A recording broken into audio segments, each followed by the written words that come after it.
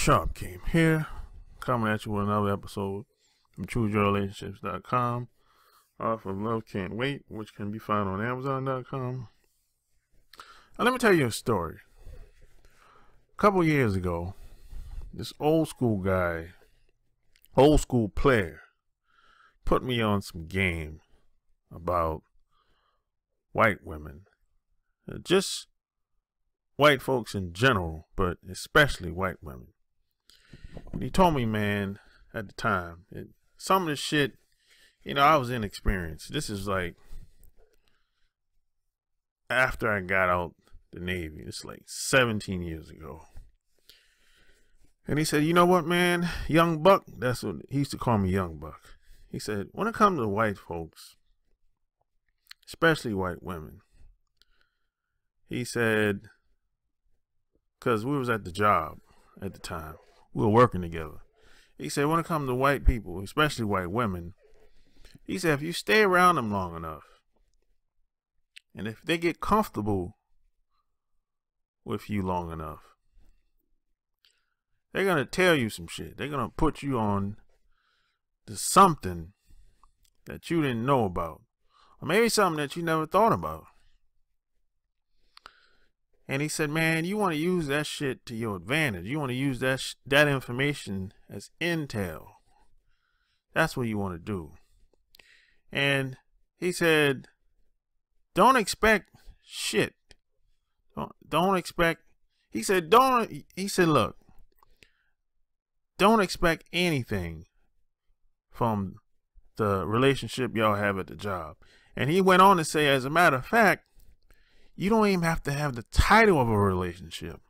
And he went on to say that he don't have any white friends. And I asked him why. Because they never said we were friends. And he said he don't assume shit. He said he don't assume shit from them. He don't assume shit, and then he don't expect shit from them. You see, all he do is soak up game. Because he said you gotta always have one white woman in your side pocket. Because the way the world works today is they're using your lack of information against you to take advantage of you. He said that's how the whole world works today. And this was 17 years ago when he said this shit to me. And at the time, I'm inexperienced. I haven't really been around as much as I've been to this day. You know what I'm saying?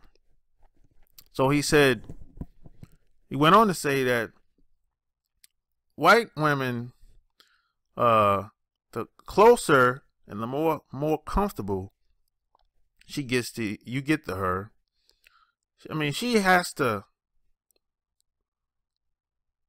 like you so much. She's gonna like you so much until she might even want to sleep with you, give you some pussy. But he said, hey, don't do it. Because that's when things get complicated, when sex get involved. He said, what you really want to do is keep just being, he said, just be cool, basically. And he said, let her do the talking. And he said, I can almost guarantee you that she's going to tell you something that might go over your head initially, but after maybe the next day or two, you'd be like, oh, that's what she told me at the job, or whatever environment you might be into. So he said, use white women or white folks as intel. And when he said, when I say white folks, he said, I'm not talking about the redneck. He said, I'm talking about the people, the white people that are, maybe they have corporate jobs, or maybe they're well off in some type of industry. Could be tech, could be real estate, or maybe they might be a millionaire. But he said, hey, You want to use these people, white women especially. But he said, hey, the closer white women or the cooler she gets with you, she's going 9 times out of 10. If you're a thorough guy, he said, just like you are, you're a thorough guy. You carry yourself in a respectable manner. You have a lot of self-respect for yourself, as I can see. He said, they're going to campaign for you and put their bid in for you, because they just can't help it. That's human nature. You know what I'm saying? Women like being around movers and shakers. Doesn't matter what color you are or your religion, nationality, whatever. Women just like being around movers and shakers. They like being around thorough guys with a mouthpiece, right? So he said, you don't want to fuck her. Don't do it. He said, it takes a lot of discipline, but he said, don't do it. You want to keep things just the way it is. See, and he said, what's going to happen is she's going to keep giving you more and more information. She's going to volunteer to do things because in her mind, she might have a chance to smash. But he said, hey, you want to stay disciplined, then don't do it. So as an old school cat put me onto that shit, man. And he said this is how he deal with white women. Because he said the way that the average black person deal with white women is very different. Because he said, they have this sisterhood thing going on in America, like black women and white women are all alike and we supposed to stick together. He was like, yo, that shit is garbage, man. He said, it's not going to go anywhere 9 times out of 10, because white women, for the most part, back then, they weren't doing that shit. I mean, they're still not doing that shit today. It's a small percentage of white women that are full-fledged 100% feminists. A very small percentage. But most of those women that were marching out there like a couple months ago now, a lot of those women, they have families, they have husbands. So they'll dip and dive into certain arenas in certain environments. But a full-fledged feminist with no man, single, no kids, those numbers are very small and in between. I don't know many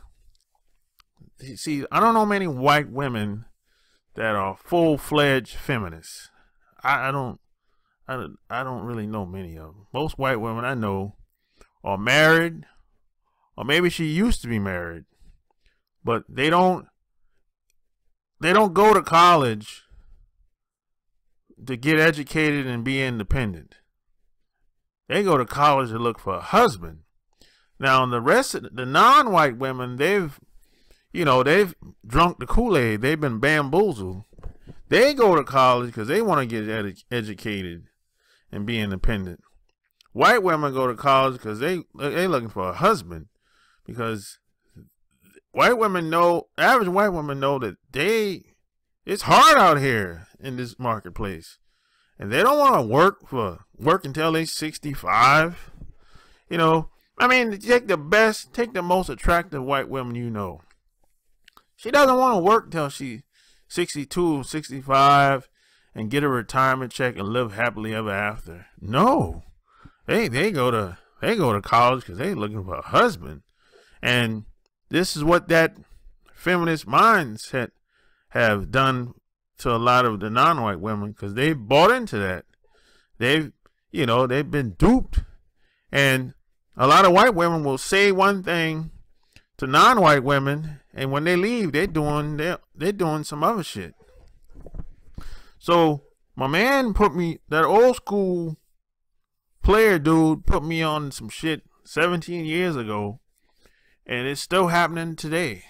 It just, it's just a lot of different events that's being promoted on television and seen on television, and you got a lot of social media today, and ever before. But he said, man, this how you should do that shit, man. Use white folks, especially white women, as intel, because the closer y'all get, the cooler they think you are.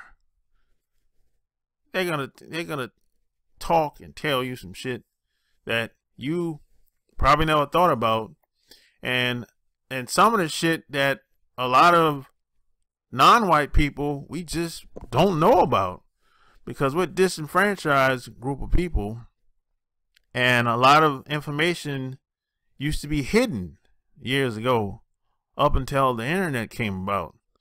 So we're behind. So you have to do what you got to do to take advantage and use the information as a competitive advantage. So that's how you deal with white women. I mean, fuck what you heard about fucking and all that shit. I mean, this dick ain't free. You know what I'm saying? So shit. That's game recognized game, baby.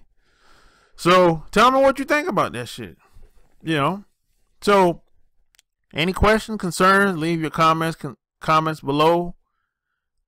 And subscribe if you like what you heard. Check out my blog, chooseyourrelationships.com. Until next time, Sharp Game is out. Peace.